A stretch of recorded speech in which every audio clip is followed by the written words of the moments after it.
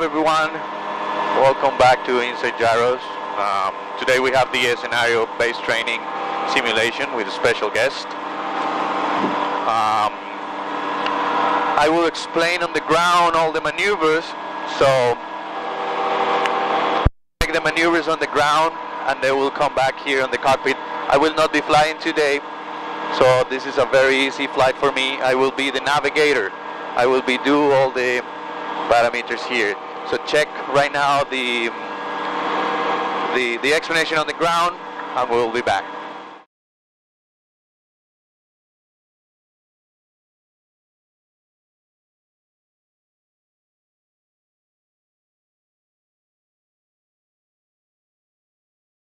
Alright, so we're gonna describe in the ground the exercise for today. Is a ground reference exercise using the scenario base. So the idea today is take some photograph and do some later scanning on some areas. So we're gonna use ground reference maneuvers with time. So starting here, the best way to start is in the ground. So your visual point is more or less the same distance through the ground that when you're flying. So this point is flying, right? So we have our ground reference and we have our routine. So we start the routine, we know that the north will be in the back, we are heading south, and when we start the routine, the first exercise is squares. Alright, so welcome back again. We're ready to start. We're gonna be full concentration here. We're gonna do the maneuvers. So stand by for starting. We check numbers here. In the altitude and the speed. The speed will be between 40 and 50, alright? Alright, stand by for exercise number 1. It will be square left. Confirm?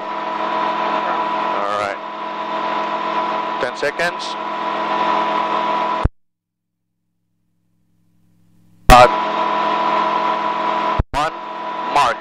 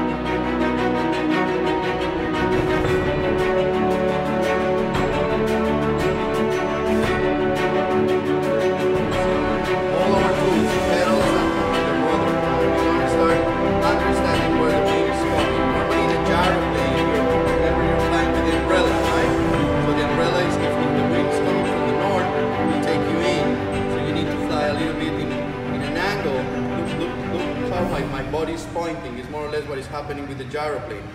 And now we're going to keep it to the wind and we go to the... This is the level you get 17 hours, so you have to keep up, guys. Actually, after yesterday, it was closer to 20. We flew a lot yesterday. 20? Yeah. Yeah, so okay, this is 20 hours, guys. So keep up. This is really good. Okay. The speed have to be controlled, otherwise the square will be not painted completely, alright? Alright, clear your area. 10 seconds. 5 seconds. 3, 2, 1, mark. A little bit out, because if we go in, the wind will take us into the circle. So to avoid that, we need to be a little bit out, just with the 45 on the central point, and we come back to the center where we initiate the maneuver. As soon as we come back here, that should take us less than, if it's standard, it will be 2 minutes. We're going to do it in 1 minute. And then we come back here and do the same. The wind is coming from the north. So we need to aim more or less to the north, like this. keep the turning, keeping the distance, and using ground reference in the coordinates, in 4 coordinates on the turn, right? Actually, the fact that girls are multitask, they think in stereo. They can get a lot of information around that make it better pilots than men.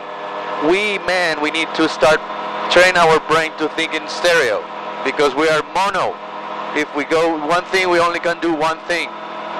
That's the difference.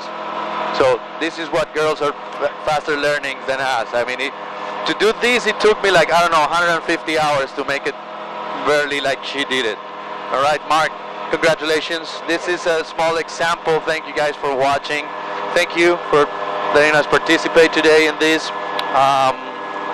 Use your ground reference maneuvers so you can make some time, waypoints, you have fun in the air, and you actually pushing yourself to be more precise. The GPS track, it will tell you if you painted the same or not.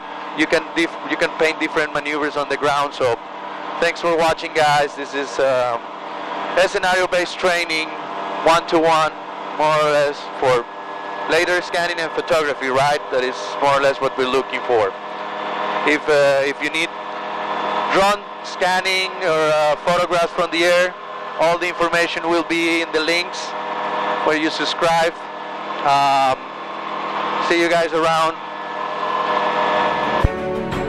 Bye.